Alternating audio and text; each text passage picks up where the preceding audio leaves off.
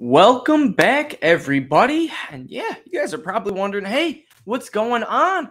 Where's my boy E at? Yes, sir, that's right. Just going to be me tonight for this podcast. I'm going to be doing a week 2 NFL recap, breaking down the majority of the games just because, my buddy Eric is not here to help me host. So I'm going to be rolling solo and just kind of doing this myself. And I figured, breaking down my own picks for next week would be a little bit harder than just doing a week 2 breakdown. So I figured this is the easiest for me and the best that I can make for you guys. So what is going on, everybody? Hopefully you are having a great day. We had action-packed week 2. Oh my goodness, the NFL is back. We saw wacky things from onside kicks to picked up fumble recoveries returned for a touchdown in overtime to just the most insanity of Tyreek Hill double 50-yard bomb touchdowns. Craziness. We'll get to it all. But first and foremost, you guys are going to want to check out Fantasy Six Pack on Twitter. They post all of our content, all of mine and Eric's, all of their own content. There's plenty of other writers, podcasters like myself, and other good news and articles you guys can get out in there. So check out Fantasy Six Pack on Twitter. It's just spelled as it seems, Fantasy 6 SIXPACK. So without further ado, let's dive right in. We had a little bit of news go on this week. Not a whole lot, but there were a couple big things. Number one, Trey Lance, broken ankle. So how ironic. They keep Jimmy G, and it's kind of all starting to work out. He comes in the game, and he leads him to victory and looks pretty good. And ultimately, you can't help but think, are some 49ers fans, feeling a little bit more comfort because they have the guy in Jimmy G who brought them to the Super Bowl before, got them the NFC Championship, has been there plenty of times before, won playoff games, as opposed to a rookie, Trey Lance, who not necessarily didn't show it week 1, but just is kind of a rookie in a sense because he didn't really play a whole lot last year. So we'll get to the 49ers game as well, but Trey Lance, broken ankle, out for the season. Jimmy G is now the starter moving forward. So that's pretty big. Next up, we had a big old skirmish. Wish my boy Eric was here to talk about this. Mike Evans taking yet another dirty shot at Marshawn Lattimore. He went at his daddy. Marshawn Lattimore owns Mike Evans. If you look at the past history, Evans, the best thing he can do is pretty much just get a touchdown on the last 5 matchups. It's pretty much been Lattimore kind of just holding him to 4 catches or less. This game, I want to say Evans had 4 or 5 catches for 60, 70 yards. Not his best performance. He did have one nice catch. But ultimately, I guess Lattimore was talking crap about Tom Brady. And you know what happens when you talk crap about Tom Brady? You get the boom. And that's what Mike Evans did. Came out of nowhere and laid the thunder on Marshawn Lattimore. So that was pretty something to see. Our first, I guess, NFL fight of the year, because that was – I'll call it an NFL fight. There were some other guys that started tossing and turning. Lattimore threw back some pushes and shoves. Ultimately, it was broken up, and Lattimore and Evans were kicked out of the game. And it has been announced that Mike Evans will receive a 1-week suspension, in which he's already appealing. The final verdict will come out Wednesday, which tomorrow. So you may be hearing this, and it may have already been finalized, which I do believe he's still going to get the 1-game suspension. But if he doesn't, then this will be some significant news and make, obviously, Russell Gage, Julio Jones possibly a little less significant to play next week. The Bucs, they also did make another splash. They noticed they're depleted with Chris Godwin banged up, Julio Jones banged up, Mike Evans expect to miss another week or a week, and now they went out and got Cole Beasley, out of all people, the nice veteran slot receiver from Buffalo. Cole Beasley kind of fits this team in a way of, Brady loves his check down, his slot guys, his Edelmans, and don't mind my dryer if you can hear that. But yeah, he likes it all. And, any other weapons he can get. And Cole Beasley is a player that has been comped to Edelman, Wes Welker, just not, the best of that. He was kind of like Julian Edelman light. So I think that's what he's going to get in Cole Beasley. Do not rush to your waiver wire to add him right away. I unfortunately don't think he will get into the system and get acclimated in time for him to be valuable, because by the time he gets that playbook down and gets everything down with Brady, Godwin's going to be back, and who knows, Julio Jones might even be healthy. And then they also have Russell Gage too, who's, a solid wide receiver 3 as well. So that's pretty much the only news we had this week. All in all, let's talk a little Ravens-Dolphins. This game was one of the more fun games of the week. The Ravens, they blew a disastrous lead. I don't even know how you do this. You're the Ravens. This is like, you can't be doing this, John Harbaugh. You're a veteran, man. You're a Hall of Fame coach. And sure enough, they blew at least 14-point lead, maybe more, to the Dolphins, in which they just decided not to cover. Not the fastest guy in the field, but the fastest guy like literally in the stadium in Tyreek Hill. Probably the fastest guy in the NFL in Tyreek Hill. And not once, but twice was he caught on the backside of Ravens defenders where the safeties were just like, I thought you had him. No, I thought you had him. Me? And it was like, no, you cannot let that happen against Tyreek Hill. You guys are in the AFC. The Ravens, they've played the Chiefs plenty of times. They know this guy's speed. So it's like Harbaugh, I don't know what he was thinking. Obviously, he's got Hamilton, the rookie, deep at safety. I don't know exactly who their starters are, but I know they are banged up a bit. But you cannot let guys like Tyreek Hill get that deep. And of course, it wasn't even just Tyreek Hill. We saw Jalen Waddle tear him apart too with just, the quick throws and the quick hits and the speed. And honestly, Tua showed it. He proved it today or Sunday, I should say, that speed kills, and he can produce for not just Tyreek Hill, but Jalen Waddle too. So Jalen Waddle, he is on pace, not just to finish for like a good wide receiver 2. Honest to God, this guy could finish as a back-end wide receiver 1 with, some help from injuries and just playing a full season. Jalen Waddle, if Tyreek Hill misses time, sky's the limit for this guy. He is very, very good. Not to mention the game-winning touchdown, I believe, that he had over one of the Ravens defenders. But let's talk a little more about the ins and outs of the game. On the Dolphins side, Raheem Mostert, 11 carries as opposed to Chase Edmonds' 5. So that's a little interesting. Maybe they want to get Mostert a little more involved. He did do a little bit with it, like 50-ish yards. So not the best, not the worst. All in all, it was the Tyreek and Jalen Waddle show. They added up to a 62% target share for them both. Honestly, probably the best duo in fantasy this week. They both dropped 40 points, which I don't even think that's been done ever, maybe by 2 wide receivers on the same team. If it has, it's been a long time. Duvernay, he did have a nice kick return for a touchdown, but it's fool's gold, guys. Don't fall for it. He only had 2 targets this week, and he got his bread and butter off that kick return. That's not happening every week. We've seen the kicks. You rarely get a kick return from players unless, you got a kicker that likes to kick it short to the 5-yard line. So Duvernay, I am a bit concerned about him. Redraft leagues, he's a possible drop candidate. I hold him for 1 more week. Dynasty, not looking like he's going to be much. If you got weak Dynasty benches, I'd probably drop him, try to get something else for him. It's the Mark Andrews show, folks. The tight ends in the Ravens pass game are the focal point. Mark Andrews and Isaiah Likely have a 46% tight end target share, most by far in the league by any tight end group in the NFL. So Mark Andrews, he has just been phenomenal, led the Ravens in targets both weeks. He's been a stud. And then Rashad Bateman, he's starting to come into his own. He's shown he's a legit deep threat with multiple 50-yard touchdowns in back-to-back weeks. So Bateman, he might be what Hollywood Brown was for Lamar Jackson last year. So we will see. Next up, I should talk about this game first because it was the first game, and that's the Chargers and the Chiefs. Cannot forget this Thursday night matchup. This was a good one, folks. We got to see not just Justin Allen, but Pat Mahomes duke it out. We got to see finally a little life from Mike Williams. He looked phenomenal, grabbed the ball over dudes, making one-handed catches in the back of the end zone. Dude was a stud, finally showing up, finally showing people that he is this beast. Granted, no Keenan Allen, so that probably did affect it a bit, but he earned some trust with Justin Herbert, no doubt. He was catching everything thrown to him. Not sure why they went away from him in the full half of the third quarter, fourth quarter. He didn't have 1 target. Very surprising. But all in all, Mike Williams he's here to stay. I think he's going to be a beast next week. Justin Herbert thankfully has the extended time to let his ribs heal, but it wouldn't shock me if he missed a week because, you don't want to mess around with these injuries. We've seen them before. They could keep a player out for more than a week. It's very similar to what Alvin Kamara is dealing with right now, and he just missed a week. So Herbert probably will play, but you never know.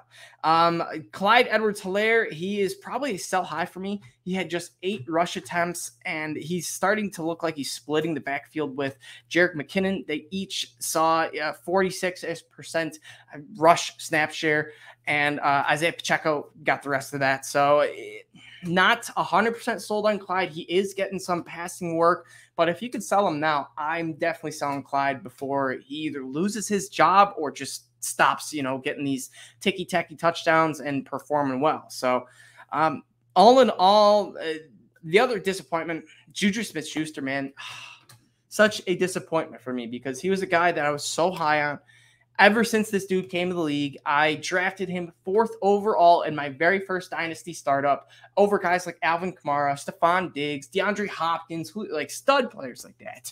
And Juju just, I don't know. I don't know. He cannot replicate what he did with Ben Roethlisberger and Antonio Brown that 2018-19 season, I can't remember. But ultimately, I thought he was going to break out with Patrick Mahomes, the greatest quarterback in the NFL. Just did not happen. So Juju Smith-Schuster caught all 3 of his targets. I guess that's good, but 3 targets, 3 catches, 10 yards. Oh boy, he is tossed to the bench for quite some time, and he could be the bust of the year and my bust of the year because I was very high on this guy, higher than most on him. So that definitely stings. Juju, you never know with him. You got Pat Mahomes, so maybe he could work it out one way or another. But all in all, it was Marquez Valdez-Scantling and Travis Kelce leading the way with 7 targets each. Kelce nearly got in the end zone until he got absolutely stuck by Derwin James, so don't really fault him there for not getting the touchdown. But Travis Kelce should be safe. MVS, that was kind of an illusion, so to speak. Another guy who is kind of here to stay, hopefully, Austin Eckler. He had 14 carries. The backups did have 9, so that's a tad bit concerning.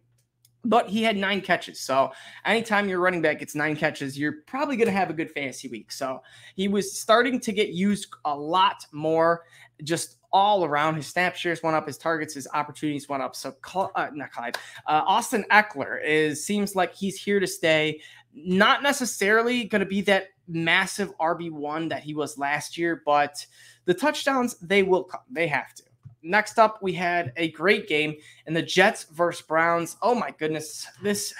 Joe Flacco really does own the Browns. Good for him. He called it and said it, came out and said when they're asking him, what do you think about the Browns? He goes, I don't think we have to worry too much about them. Something like that. It's pretty much insinuating this is an easy dub, even though he plays for the Jets. Well, Joe Flacco, Cool Joe came out to play. He improved his record to 18-3 against the Browns. So, yes, he does own the Browns, kind of like Aaron Rodgers owns the Bears. Breece Hall, Michael Carter split carry 7 each. Joe Flacco and Garrett Wilson were kind of the talk of the town. Garrett Wilson, 14 targets, had his breakout game, 8 catches, 102 yards, 2 touchdowns, and the game winner, in which I just found this out today because I was, they didn't really show this or talk about this a whole lot, but Nick Chubb could have easily went down before the end zone. He had a 15-yard run in which he got the first down and kept going. He scored the touchdown, going up by 13 points, in which Cade York missed the extra point.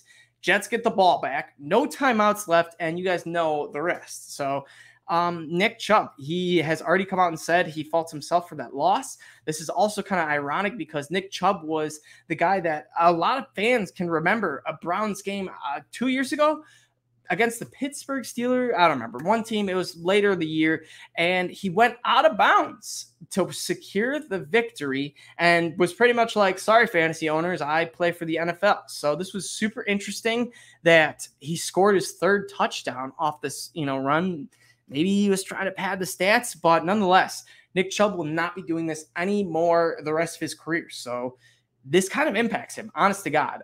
His garbage time and meaningful numbers, like late time numbers, it won't be there, but it won't, be super impactful. This will be once in a while thing where you're like, crap, there's no way Nick Chubb is going to score the touchdown here.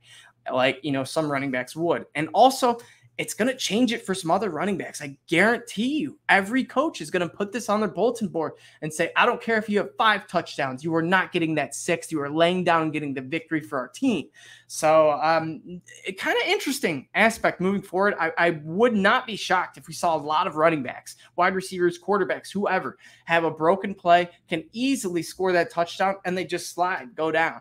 So that's what you got to do. We've seen this in the past. This is now the second time in 3 years where a running back has scored a touchdown and it bit him in the butt. It happened 2 years, maybe 3 years ago with Todd Gurley and the Falcons against my Lions. Yes, this is a Dan Campbell bobblehead that we will get shown off again once we come Lions time, but that is not now. All in all, Jets get the victory, 31-30, upsetting my parlay. Actually, another big thing, Amari Cooper's back, I guess. 9 catches, 101 yards, and a touchdown off 10 targets. So Amari Cooper, solid player. Toss him in your starting lineups from here and out. Next up, we have the Steelers and Patriots. This was pretty much a low-scoring game. Damian Harris and Ramondre Stevenson pretty much seem very tight end touchdown dependent, and it seems like you can't really start either unless one is injured. So yes, you can start them. It's just more of a dice roll. I honestly give it like a 50-50 chance that they have, 70 yards and a touchdown, which is a solid game. But the other 50% chance is they just have the 70 yards and no touchdown. So it's going to be very split up. This offense for the Patriots is not high scoring at all, as you can tell. The one good thing, I guess, for the wide receivers is Nelson Aguilar, possible deep threat, but he's not the guy I want. I want Jacoby Myers. He had 13 targets. He's probably, I didn't list him on my top 5 waiver wire ads. He's probably number 6 right there. Jacoby Myers, 13 targets. I like to see that. Anything of, that much volume, he's worth a shot. Ultimately, I'm not a fan of pretty much any Patriots to start, at least. Maybe toss him on your bench as a dart throw, but that's about it. Deontay Johnson led the Steelers in targets again with 10. Pat Freiermuth went off, had 7 targets, had a solid game. And seems like he's going to be a tight end one. He's been a target monster, just been ultimately very solid for the Steelers. Patriots take this one 17-14. Not a whole lot of fancy stuff to take away. Najee Harris, he's starting to concern me. 15 carries, 49 yards, 5 catches, 40 yards, and 6 targets. That foot, I've mentioned this in the past. He talked about a Liz Frank injury that he had before week 1. And I have Liz Frank injuries in that one, but both my feet. So I know kind of how it is. It's painful. I'll be playing basketball, anything with the boys, for an hour. And next thing you know, my sides of my feet are just on fire. And it's like the only thing you can do is just air them out. And that's the best feeling. I mean, you can rub it and it does feel good, but you have to just let it, die down. So honest to God, this could be something that's bothering him. And if his, feet start to flare up in the second half because he took, too many carries, ran too many times, then yeah, it's 100% going to impact. Because I can remember, my feet would start to flare up and I would know like, all right, like I'm going to have to come out of this game soon or we're going to have to stop playing because there's no way I can be efficient. And I'd start running on literally the sides of my feet. So I wouldn't have to run, feet flat down. So Liz Frank injuries, they are not a fun thing to deal with. We saw Amari Cooper have a lot of struggle with one a few years ago. They're tough. Let's move on to another boring game. Colts-Jaguars, going to breeze through this one. Jaguars shocked the nation, went up 24-0 on the Colts, just dominated them, made Matt Ryan look like a little baby. Matt Ryan went 16 for 30. The loser, the bum, got me -10 points in the Scott Fish Bowl, costing me a victory. I lost by 6 points in the Scott Fish Bowl. Matt Ryan got me a dang -10. Ugh, how does that happen? Come on. Ultimately, it was not a good performance for the Colts. This team, one way or another, they just might be, not the team that we thought. They tied the Texans and now losing to the Jaguars. Oh boy, Colts, you guys are going to be playing some good teams outside your division. So good luck with them. Jonathan Taylor, 9 carries, 54 yards, 1 target. Not his best performance. He's the one guy I'm not really that concerned with. I will say, Michael Pittman, he played very good week 1. Week 2, he was not there. Maybe that's the key for the Colts. Maybe they need, some passing game because they also didn't have Alec Pierce, their star rookie. They were pretty much throwing the ball to guys like Ashton Doolin, Paris Campbell, Mo Alley Cox. These are pass catchers that, a lot of your buddies that if they don't follow football deeply, they've never heard of these guys at all Maybe Paris Campbell if they're, an Ohio State fan, but that's about it. Trevor Lawrence, he's starting to look like a legit quarterback. He went 25 for 30, 2 touchdowns. Finally starting to piece together and use his weapons, especially Christian Kirk, who is really starting to blossom for this team. Kirk, he had 6 receptions, 70 yards, 2 touchdowns off of 6 targets, so caught all 6 of his targets. But I will say, the focal point was Evan Ingram. He had 8 targets, 7 catches, led the team in receptions and targets, not yards, though that was Kirk. But ultimately, Evan Ingram is a guy that keep your eye on him. I'm not rushing to my waiver wire to grab him. He's probably not going to be picked up by most, but if he has another, game where he leads the team in targets or has a touchdown or something, then Evan Ingram, we saw what he wanted to be for New York, and he just wasn't there, and he's a very athletic guy, so ultimately I'd give him a shot if he proved himself for one more week. So keep your eye on Evan Ingram. Next game, we have an interesting one. Giants versus Panthers. What am I kidding? This was not interesting at all. Christian McCaffrey, he had a 100-yard rushing game. The first time in honestly quite some time. But it was good to see that CMC is back. Baker Mayfield he does not have it, man. He's not a good quarterback. QBR of 15.9. But hey, Daniel Jones on the other side had a QBR of 37.1, so not much better.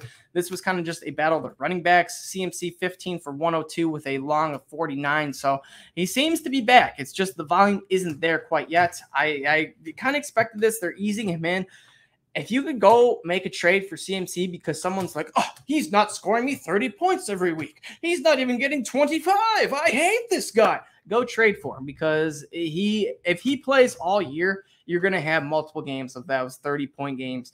We've seen it time in, time out. It's just the player Christian McCaffrey is. This dude's a stud, a fantasy monster, and absolutely worth a trade if you can get him off of an upset fantasy manager because he's not, scored 5 touchdowns, getting 200 total yards, etc. So ultimately, the Panthers, they didn't really have a whole lot to show other than CMC's 100-yard rushing game. DJ Moore had 1 touchdown and 43 yards off of 6 targets. Robbie Anderson was a bit of a bust coming off of a great 100% snap share last week. He played 100% of the snaps, looked good, and just fell flat against I guess, good Giants secondary. I don't even know.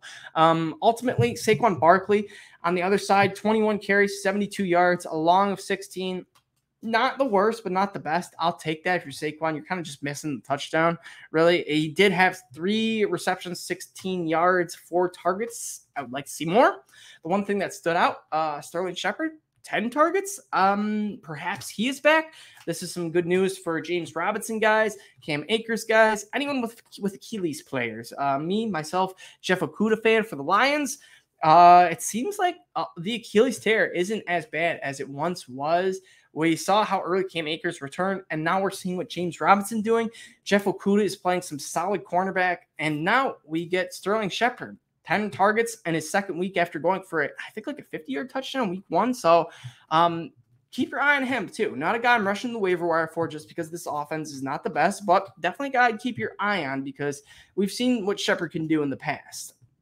All right, let's head to honestly, I don't even want to talk Bucs Saints because this was a boring game too, and I don't have my boy E to defend the Saints here. So I don't really want to talk bad about the Saints because granted, they kind of blew this game. They were just kind of outmatched and outnumbered, and Mike Evans was kind of just being a punk this whole game, and Marshawn Lattimore was truly shutting down like every wide receiver that was going against him. I don't know why Brady even decided to throw it against Lattimore. It just was not working every single time. So Tom Brady, he has not looked the best. He's starting to concern me a little bit, but he's the GOAT, man. Tom Brady's the best. I'm not going to, doubt him for too long, I guess, but it is 2 weeks in. The Bucs, let's just see who they're playing real quick. Week 3, they are playing the Packers, which is interesting, and then the Chiefs. So this is a interesting first 4 games the Bucs got. But nonetheless, they took down the Saints, in which I kind of called for this. I figured Brady would be upset about his losing record against the only team in the NFL, the New Orleans Saints, and want to get some revenge. And if he sweeps them on his final, victory tour, his last hoorah, guess who has a winning record against every team in the NFL? Tom Brady. So he will have a 6-5 record. It's now 5-5 against the Saints. They're playing one more time this year. Who knows? Maybe get in the playoffs if the Saints can make it. But ultimately, this game was full of a lot of bad blood. This is a great rivalry. Honestly, Bucs versus Saints, it's not talked about as much as it should be. Both of these teams hate each other's guts. You saw Brady just screaming, cussing at everyone. You saw Mike Evans, shoving players, Lattimore throwing punch, all sorts of goodness. And this isn't the first time this happened. This is actually the second time Mike Evans has gotten suspended for an altercation with Marshawn Lattimore. So whatever Lattimore is doing, he's doing a good job because he's getting Mike Evans ejected. Granted, he got himself ejected, but ultimately, when you get shoved in the back, you're gonna retaliate. So, Mike Evans, he's still a guy I like. If he misses next week, that's going to stink. I would look to the waiver wire for Russell Gage. He's probably going to be my 1 or 2 top waiver wire targets. I think he can produce very great numbers next week against Green Bay. The Packers saw Justin Jefferson torch them all around. Granted, the Bears didn't really do anything last week, but that's the Bears. This is Tom Brady throwing them the ball, not Justin Fields. So the Packers do have Jair Alexander. I expect Alexander to be floating around covering all the people, or maybe one side. So not necessarily, locking down Russell Gage all game, but all in all, I love Russell Gage this week. I think he's going to be a great play. Do not fall for the Cole Beasley trap. A lot of people are going to jump on him real quick, but it's a trap. Like I said, folks, you don't want to get Cole Beasley because by the time he's acclimated, you're going to get Chris Godwin back and possibly Julio back. But then again, if Godwin gets hurt again and Cole Beasley's still there, he could be a solid grab later on. No Alvin Kamara, so that was that. The Saints didn't really have a whole lot going for him. I will say they did have Chris Olave kind of burst out with 13 targets. He had the 3rd most targets in the NFL this week, maybe the 4th, but ultimately a solid game for Chris Olave. 13 targets. You love to see it from the rookie. Michael Thomas, 9 targets, 1 touchdown. He's back, boys. Michael Thomas, slant boy, whatever you want to call him, he's back. He's if he plays a full season, lock him into a high upside wide receiver 2, possible wide receiver 1. He's got 3 touchdowns through 2 weeks. This dude's looking awesome. Wish I had Eric here to pump me up about some Saints guys and give us some Saints breakdown, but we'll get him next week and he'll give us the whole lowdown. So this week we're going to get my Detroit Lions breakdown because yes, sir, we got some weapons and that's Ra St. Brown, the Sun God. Yes, he might be the best wide receiver in the NFL. I might be kidding. I might not be kidding, but this dude is oh my gosh, the sky's the limit for Amon-Ra St. Brown. Him, Antonio Brown, and Michael Thomas are the only wide receivers with 8 straight games with 8+ catches. Amon-Ra can become the first wide receiver in NFL history to have 8 catches in 9 straight games. Pretty impressive. He could also become the first wide receiver to have go 6 straight games with 8 catches and 1 touchdown. No wide receiver has ever done that. We've only seen 2 wide receivers go 5 games with a touchdown. Cooper Kupp, ironically, is one of them. He's on that streak. He has a chance to tie Amon-Ra's record of 6 straight games and 1 touchdown, 8 catches. 6 straight games. I don't know. I'm wording this weird. Bear with me, folks.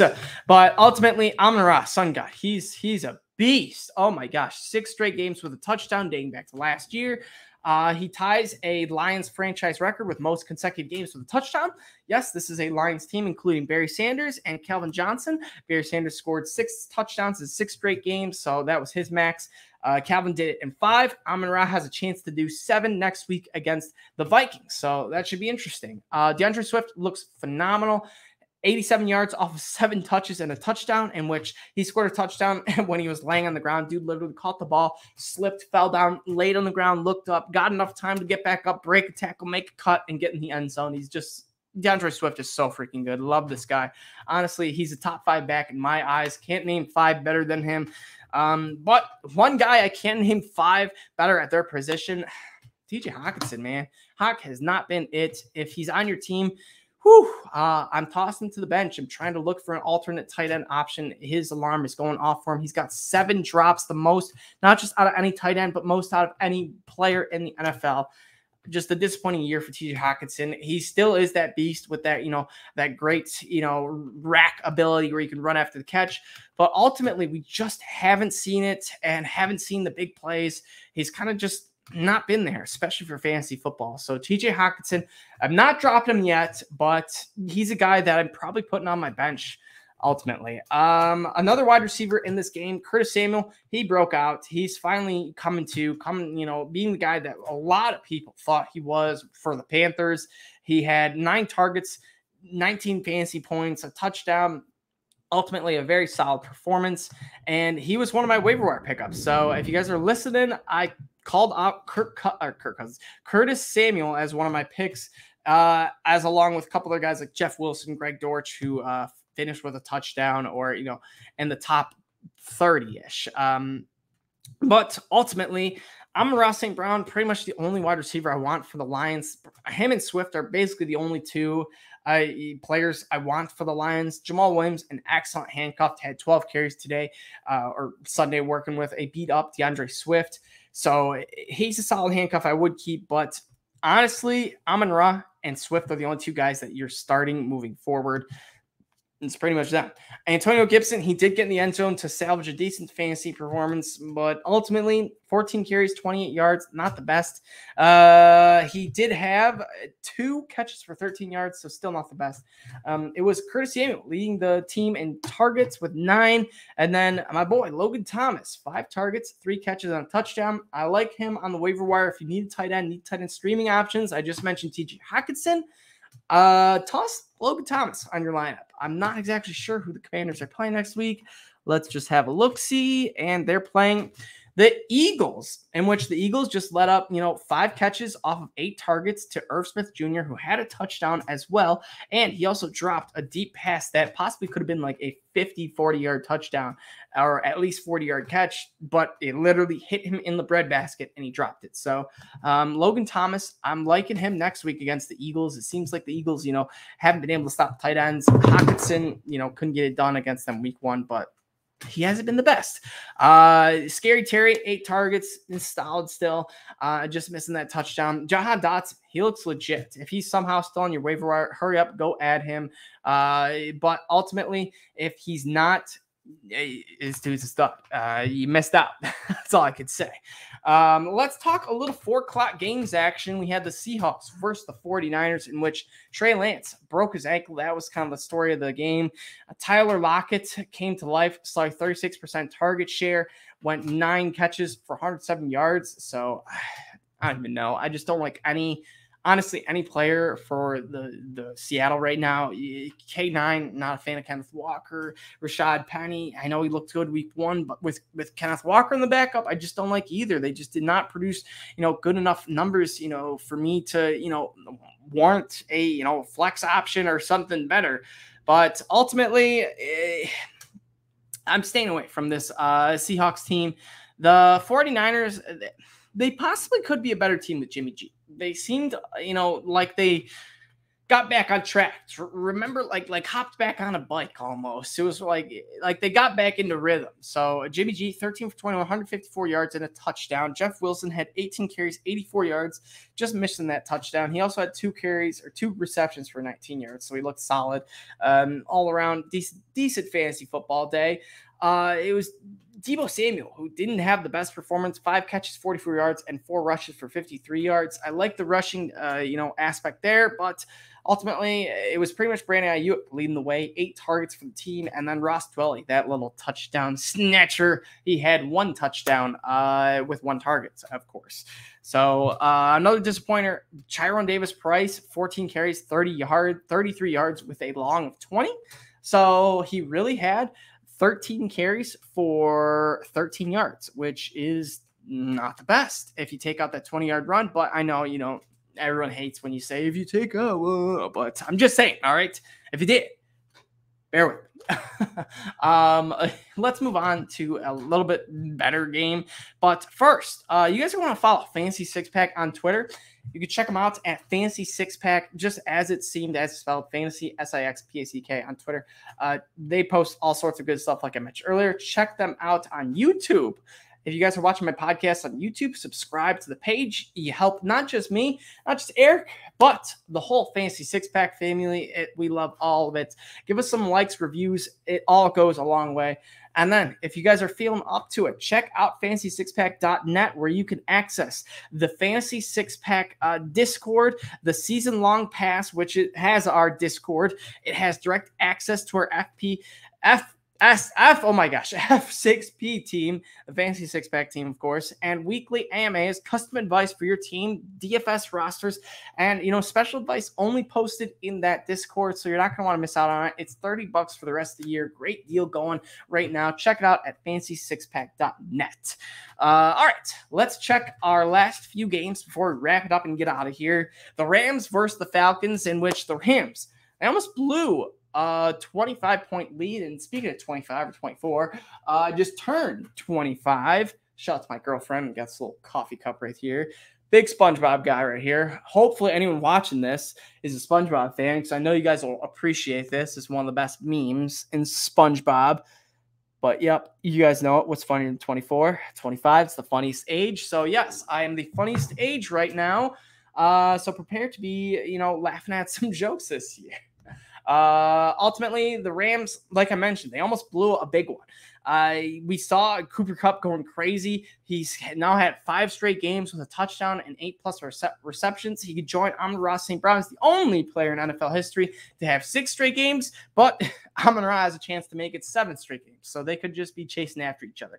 Tyler Higbee, 9 targets. He's got major volume. If he's available in your waiver wire, go grab him. He's my top tight end over Logan Thomas, but I like to go for guys or talk about guys with less than a 50% ownership stake. So Tyler Higbee's at 66%, a little high, but if he's available in some leagues, which he very well might be, Higbee definitely could be a solid guy moving forward with this type of volume. All he's got to do is get the touchdowns, in which Allen Robinson, he vultured one, in which probably not vultured because a lot of people were happy to see this. He's finally starting to get acclimated into the game, had 5 targets, touchdown, is looking like a little better. It's nice we're seeing him in the game, unlike Kyle Pitts, who had 3 targets, who has not been involved in the Falcons offense at all. Not sure why, but it's just been abysmal for, the Falcons and just Kyle Pitts owners. Drake London, he is legit. He is that dude. He looks very good. Was, I believe, tied for 5th in targets amongst all NFL wide receivers or players, actually. So London, he can be the dude there, looking like the new Julio Jones. Not going to compare him directly to Julio, but he's looking very good. That's pretty much that for that game. Tyler Algier and Cordell Patterson each saw 10 carries each, so they're starting to split the backfield a little more. We saw Damian Williams.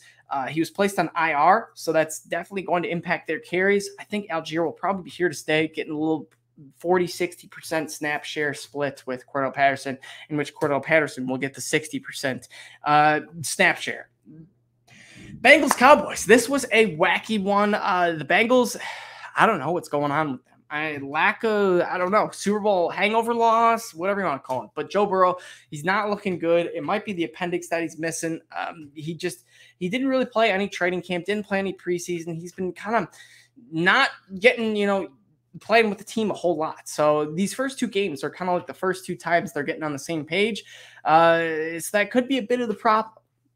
T. Higgins, he led the team in targets and receptions. So Higgins, he's here to stay. Obviously, beast.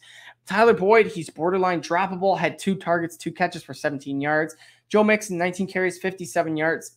A solid day, just kind of need that touchdown and missing that reception upside they had last week. Ezekiel Elliott, 15 carries as opposed to Tony Pollard's 9.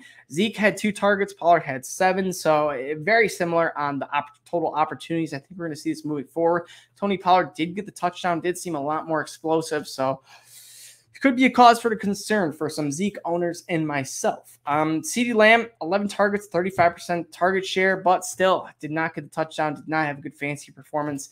Starting to get a little worried about CeeDee Lamb. Not the best his first 2 weeks, but he's a dude that has, serious talent that I think can, take it up a notch, so I'm not too concerned.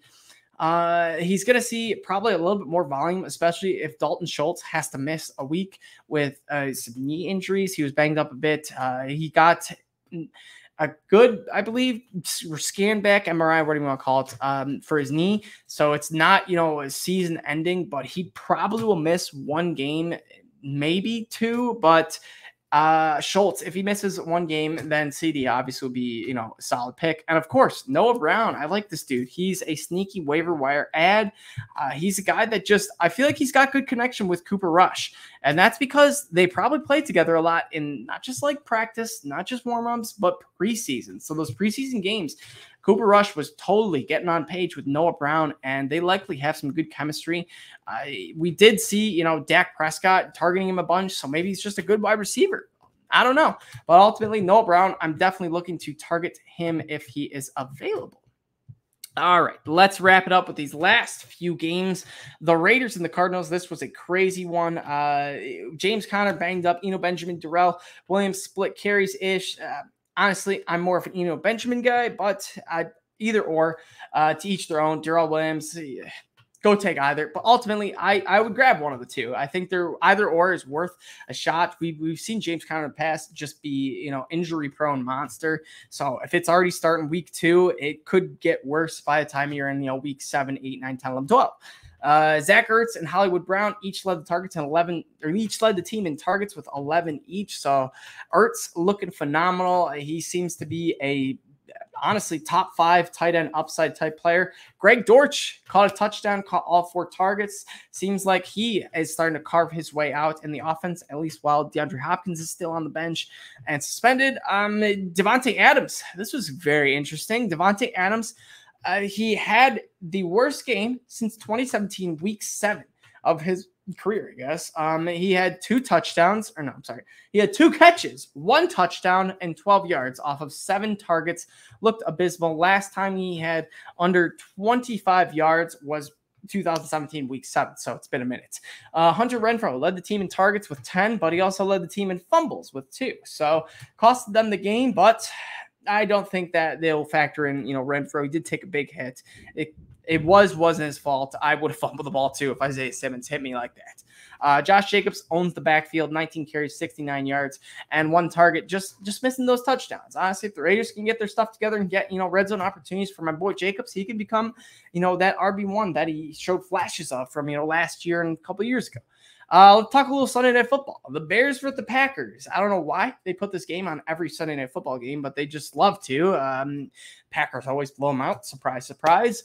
We did see, the Bears come down, score a touchdown quick, start to look good. But ultimately, the Packers were just a much better team. David Montgomery had 15 carries, 122 yards, showed he still has life. Justin Fields, 11 passes. Really? 11 passes? Oh, that was terrible. I don't know what's going on with him, but he should have had a second rushing touchdown, so his fantasy performance should be a little better on the day. He's a guy that keep your eye on if you need a quarterback, because we did see, Dak Prescott go out, Trey Lance go out. So, quarterbacks are starting to get injured. It's happening. So keep your eye on Justin Fields. If you have an open spot for him, throw him on your bench. He does have that runner upside. So if fantasy football quarterbacks, that's exactly what I look for. If you can have that rushing upside, take him. We see what, Justin Fields, Lamar Jackson, Justin Fields, Jalen Hurts is who I try to mention, Lamar Jackson, and now Justin Fields, what they can do. So Fields had 1 touchdown. Honestly, I don't know why they lined him up in shotgun. Should have just did the old bush push. Got 1 inch, would have been simple as pie, but they decided to let him shotgun and do something stupid. Honestly, the guy I'm this concerned about, 2 guys, Darnell Mooney, he only had 2 targets. Not dropping him yet, but I am getting concerned. He is dropped to my bench, that's for sure. You can drop Cole Kmet, though. I don't even think he saw. Oh, I'm sorry. He did see 1 target, and he dropped. Hit him right in the chest, dropped it. So Cole Kmet, not the guy that a lot of people thought he was going to be. Khalil Herbert, he's a great dynasty grab because David Montgomery is likely gone next year, and Herbert's here to stay. So if you can, make a trade for Khalil Herbert, he had 4 rushes for 38 yards. He's a very good backup running back, but he just doesn't have that role right now, in which he could have next year. So he's a guy I'm looking for in dynasty, especially if he's on, if you're trying to rebuild. That's what I'm getting at. Aaron Jones, he's a primetime god. 15 carries, 132 yards, 2 touchdowns. Just looked phenomenal. A.J. Dillon still got a solid piece of the pie with 18 carries. No wide receiver had more than 4 targets, and that was just Sammy Watkins with 4. There were 6 players with 3 targets. So do not want any of this Green Bay wide receiver core. They're just staying away. Sorry, no Romeo Doubs, not yet. No Alan Lazard, not yet. No Tanyan, no Sammy Watkins, no Christian Watson. No. I don't want any of them. Let's wrap things up with the Bills-Titans, another blowout. I'm, not super worried about Derrick Henry. This was the Bills. They're a very good team. Henry had 82 yards the week before, and they were just pretty much being blown out all game. So it was not Henry's game. We also saw Taylor Lewan go out early, so they were missing a stud lineman. Ultimately, he did get a touchdown, so Henry's touchdown upside. He still is, that goal line beast. He can get it in there. But he's the only Titan I want right now. Excuse me. I don't want, Treylon Burks, don't want Robert Woods, Kyle Phillips, none of those guys, not even Tannehill. But Blake Willis gets that starting job. You just got to keep your eye on, because like I mentioned with Justin Fields, he's got that rushing upside. So not saying it now, but if Tannehill starts to play worse and worse, you never know. Stefon Diggs showed he is him. He's got that dog in him. 12 catches off of 14 targets, 148 yards, 3 touchdowns. Just honestly a stud, a absolute beast, rivaling Cooper Kupp for that top wide receiver spot on the season. James Cook had 11 carries, but this was likely due to a blowout victory. They were trying to get the Rook involved, and they did not have any Gabe Davis, so that is likely due to, Diggs having a monster game. I expect Davis to have one of those 3 touchdowns, but I really think Diggs, he's here to stay. Allen is so good. He is honestly, this guy's really good, and if Stefon Diggs just, stays healthy, honestly, he could be a league winner. He looked very, very good these first 2 games. 5 touchdowns in 2 games. What more could you ask for? Let's close it out with our second Monday night doubleheader, and that's the Vikings versus the Eagles. This was, of course, Kirk Cousins. I don't know why they decided to put him on Monday Night Football. He's terrible, terrible, terrible, terrible. 3 interceptions, looked just awful. Made terrible reads. Should have had like 15 interceptions, honestly. There was multiple dropped interceptions by the Eagles, but ultimately Darius Slay just shut down Justin Jefferson. He had 2 interceptions. Kirk Cousins, like I mentioned, had 3 interceptions. Dalvin Cook, 6 rushes, 17 yards, not his best performance. Justin Jefferson, 6 catches off of 12 targets, not his best performance. But the one guy on the Vikings that did, show some life, show, some upside, that was Irv Smith. Caught the 1 touchdown for the Vikings, had 8 targets, and he almost had a second, but he dropped it. It was hit right in his hands, right in the breadbasket, like I mentioned earlier this episode. And I don't know what happened. He dropped it. He probably could have scored because he's a very fast tight end, but it would have at least been a 40-yard catch, solid play for him. It was pretty much the Jalen Hurts show for this whole game. He looked phenomenal. He had 2 rushing touchdowns, 1 26-yard rush, which he's a stud. Honestly, looked so much better from what he was last year. The passing is a lot better. And ultimately, he's helping out guys like Devonta Smith, who is starting to show promise. 7 catches, 7 targets, 80 yards. So Devonta Smith is still probably going to keep on your bench, but once he proves himself one more time, then you can look at him to be a solid flex option. But all in all, folks, that's all I got. That is week 2 recap. As always, check me out on Twitter at EverydayFFB. Here we go. I post all sorts of good stuff, good fantasy football stuff each week. Each week I post probably Tuesday, Wednesday on all sorts of fantasy facts, stats, stuff I find, all my notes of, the previous week. So you guys are going to get a lot of good stuff if you're checking me out on Twitter. And as always, check out Fantasy Six Pack on Twitter at Fantasy SIXPACK, Fantasy Six Pack on Twitter. But boys and girls, that is all we have for you today. As